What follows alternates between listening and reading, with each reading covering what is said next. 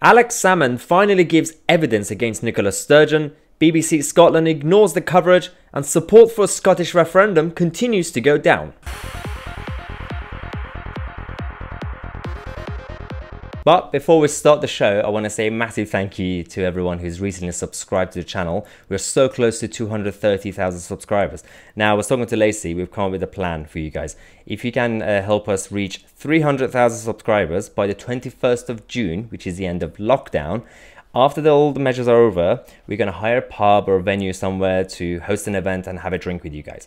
And now I'm going to have more details for you guys in the coming days. But yeah, as I said, if you could help us, if you have any friends or family members that could join the channel, help us reach 300,000 subscribers by the end of lockdown. We're going to have a party and we're going to have drinks with you guys and you're all invited. Now, let's get on with the show. Hello everyone and welcome to today's program.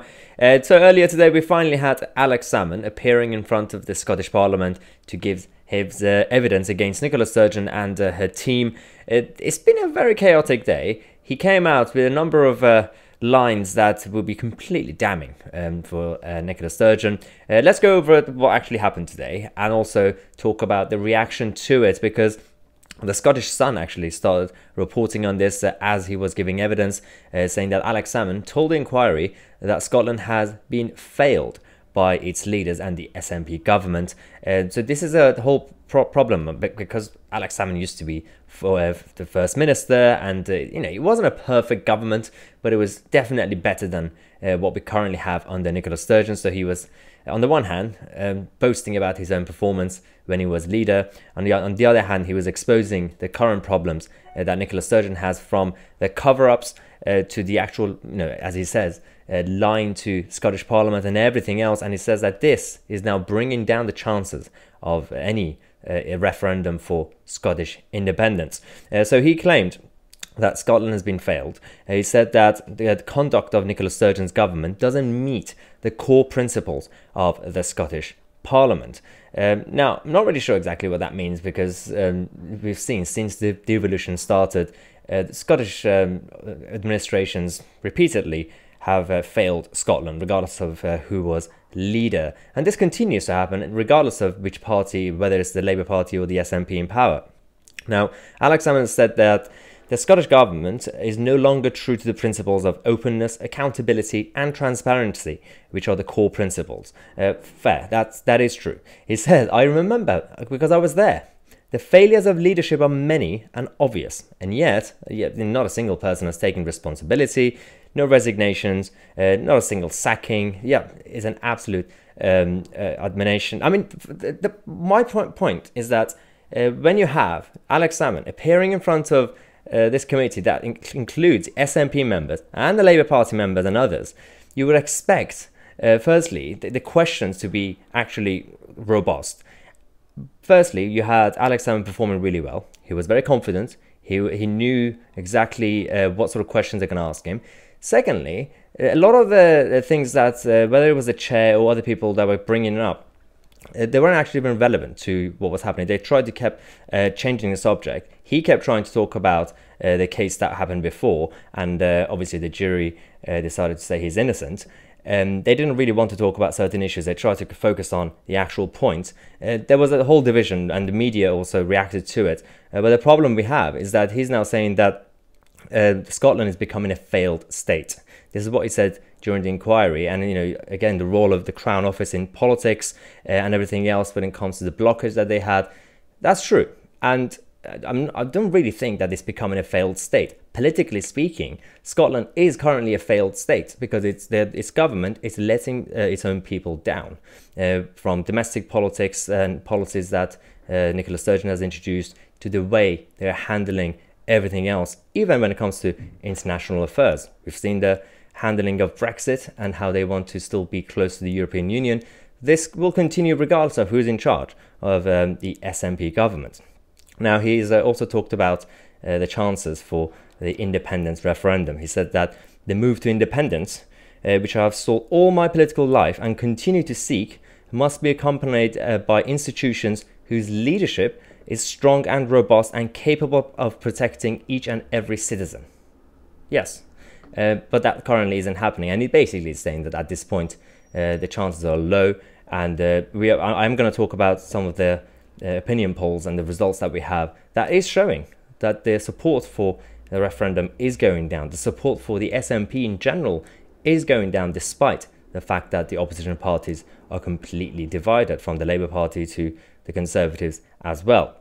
Now, one of the issues that Alex Salmond brought up was the fact that he says recently Nicola Sturgeon once again has broken the ministerial code by claiming in one of her daily briefings that she has that's supposed to be on for public health, but she keeps using that platform to talk about politics.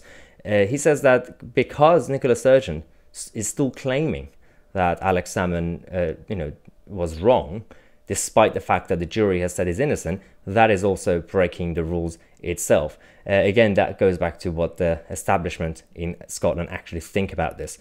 So they have actually come back. The faculty advocates have come back to say that, yes, it is a problem. Maintaining the confidence requires, amongst other things, recognition of the importance of the independent role of the Lord Advocate, the independent role of the court, and perhaps more importantly, the vital part of the verdicts of impartial juries in criminal proceedings. Yes, they're saying that we have to respect the rule of law. And Nicola Sturgeon continues to come out to say that, well, no, I still think Alex Salmond was wrong. This doesn't really go with the rule of law. Whether it was right or wrong, that's what the jury decided, and that's what the facts are. But that's another thing that Alex Salmond is now accusing Nicola Sturgeon of. On Twitter, there were a lot of reactions. One part of the inquiry was that they said Alex Salmond accused the government that the choice not to concede and the bill being racked up to the level it did proves that the First Minister, Nicola Sturgeon, pursued him personally for political reasons using taxpayers' money. Yes, as we said before, yesterday I mentioned this, that the legal advice to Nicola Sturgeon and her government was that, well, you're going to have to use taxpayers' money on this. Secondly, you're going to lose. Are you sure you still want to use taxpayers' money on this? And they said yes. That is also a problem. And, who's going to answer? Is it going to be Nicola Sturgeon? Or is it going to be the chief executive, Peter Morrell, her husband? We're not really sure at this point because it's a governmental matter rather than a party matter. But that's what they actually did. As I said, the coverage on this was interesting because the BBC News and Sky News were showing this. BBC Scotland completely ignored the coverage. Yes, you could say that BBC News was already showing it, but there's a point. There's a reason we have all these regional channels and all the local ones. So BBC Scotland should at least point out, just show some sort of coverage of what was happening. While Alex Salmond was at the actual inquiry, they were showing this. They were talking about Pride in London, how it could return in September. Why is there news about London when it comes to BBC Scotland and their page? So they were basically showing everything else apart from the coverage of the inquiry. So that's also another problem for the BBC because they assume that they were showing it on BBC News, so everyone should use that channel. But then what's the point of these regional channels? What's the point of BBC Scotland? Again, you're using taxpayers' money to have this channel. You're not actually showing the inquiry on it. Now, the main focus for Nicola Sturgeon and her party is not this. Well, it's to survive this scandal and then just focus on their independence goal. And they are currently giving out these letters and leaflets about how the independence referendum 2 is now in the post. It's on its way.